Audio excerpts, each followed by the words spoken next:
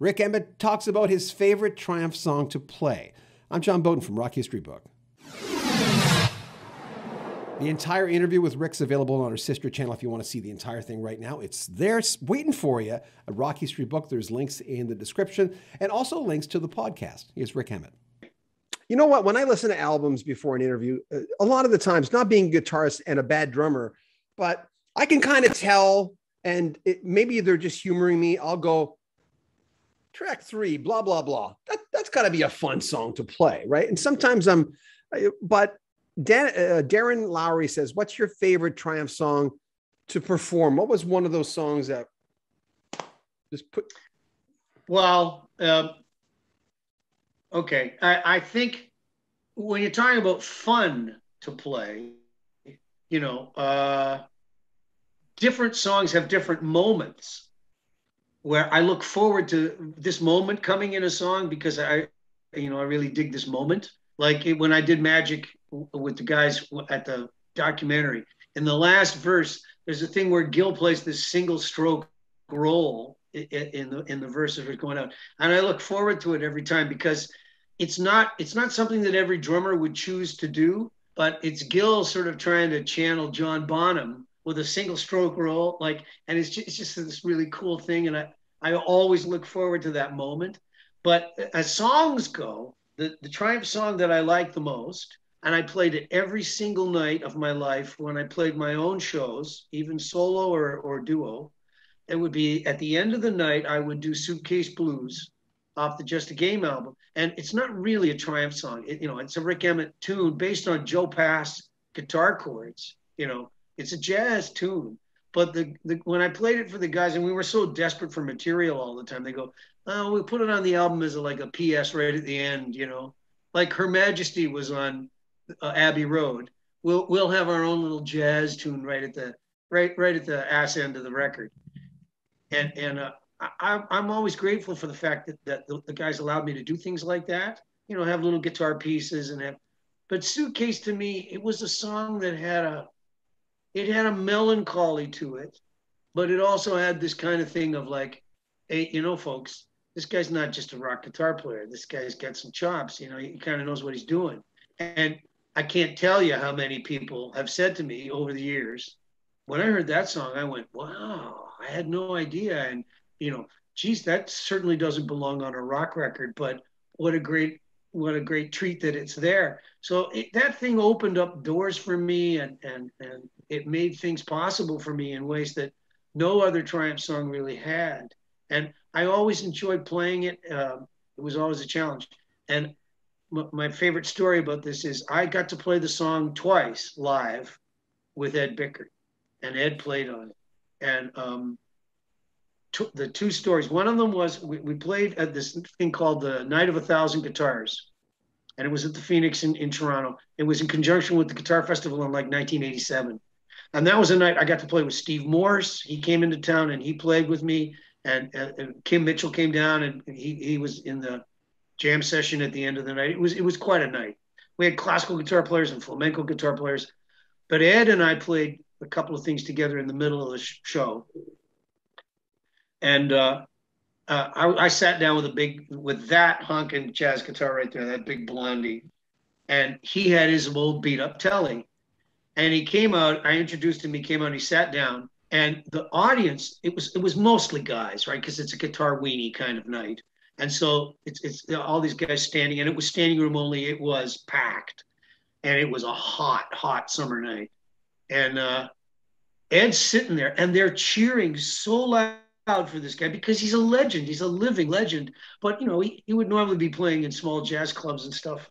But here he is in this much larger venue that's packed with all these guys that would never go to see Ed Bickert ever, but they know who he is and they love him, and so they're cheering and cheering. And Ed's sitting there and he doesn't know what to make of this because they won't stop. That it's just getting louder and louder, and they're cheering and they're clapping, and it's like the longest ovation he's ever had in his life.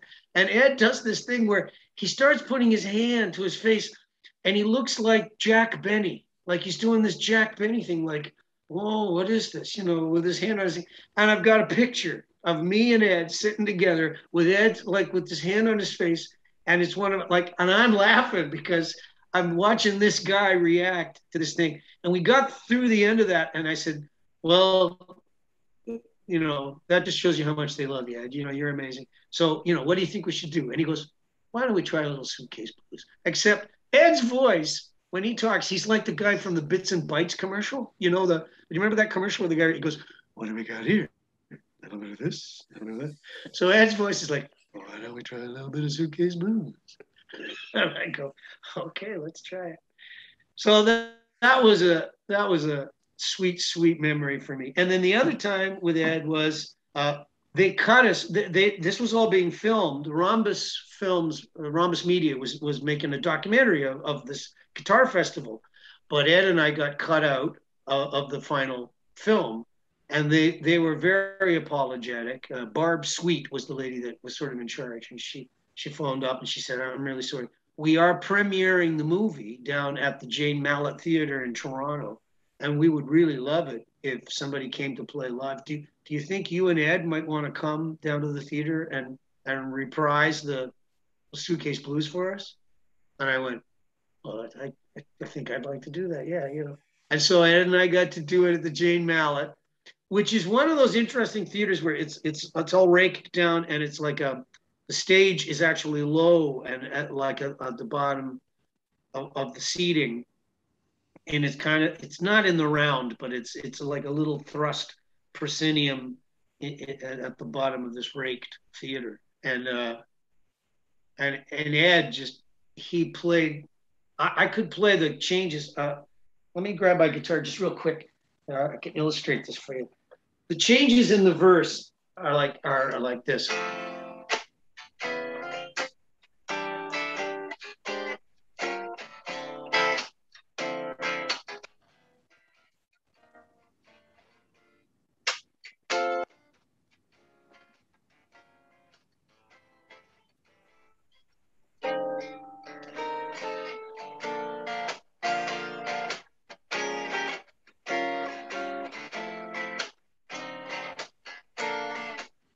And Ed could play. You remember we were talking earlier about flow.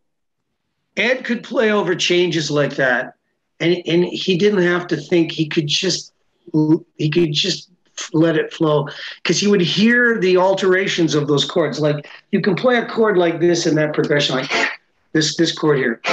It's got a flat 9, and you can put a flat 13 on the top. And you know where it's going. It's going to a G minor 9. Because you can hear that voice leading. This wants to go here, and this wants to go there, right?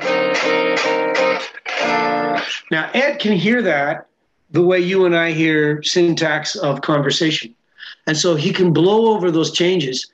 And I would just sit there playing the changes and be going, oh my God, I'm going to die from goosebumps. This is just so good that it can't get any better than this. Like to have Ed Bickert playing on my tune, and playing these sublime lines and, just finding the perfect melody note at exactly the right time on his way through a line. And you just go, oh God, so great. So one of the best musical moments in my life playing with Ed.